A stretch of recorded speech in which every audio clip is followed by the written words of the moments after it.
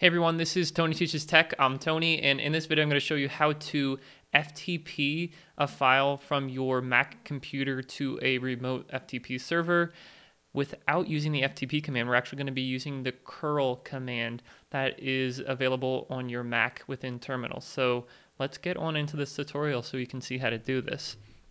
Okay, so just to set the stage here, I have these two files that I want to FTP up to my FTP server here into this specific directory. So how are we going to do that? Well, by default, FTP is not available on your Mac. I did install it through Brew, but if you would normally type in FTP, this would not work. You would get an error message saying that the program wasn't found. But like I said at the beginning of this video, we can use curl to FTP. So let's go ahead and do that. Let me first go into this directory. So it's in my desktop, in the WordPress directory, and in another directory called Serial Guru.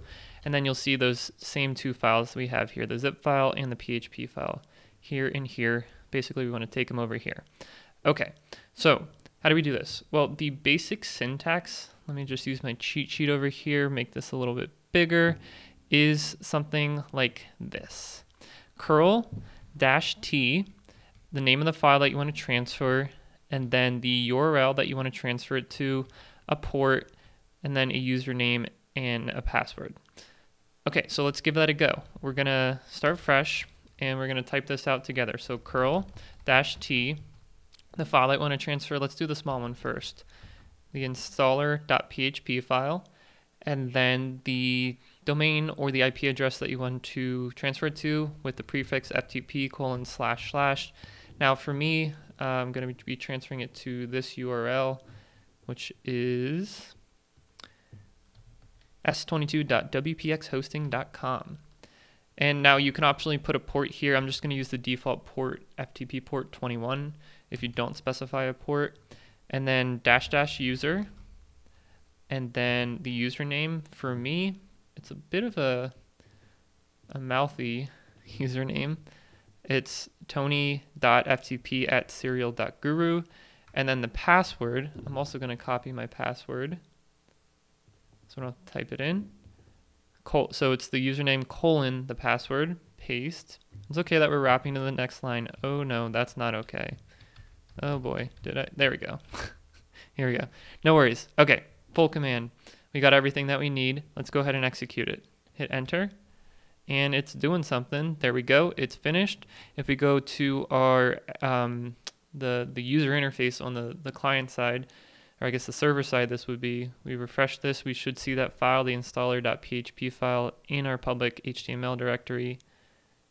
And oops, I'm in the wrong directory. So if we go to domains, Serial Guru, public HTML, there's our installer.php file.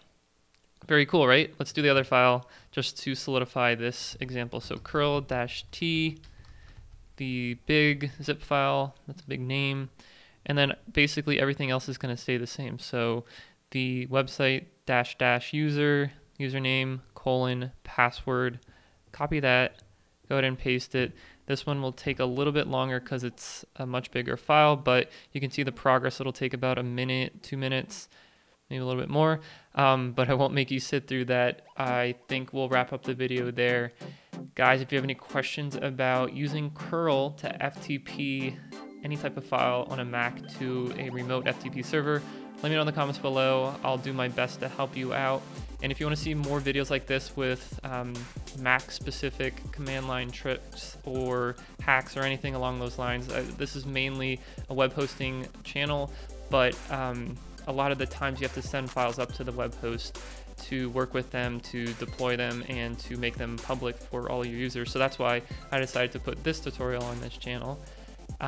So yeah, anyway, all that being said, please subscribe if you want to see more videos like this, and if you do, I'll see you in the next video.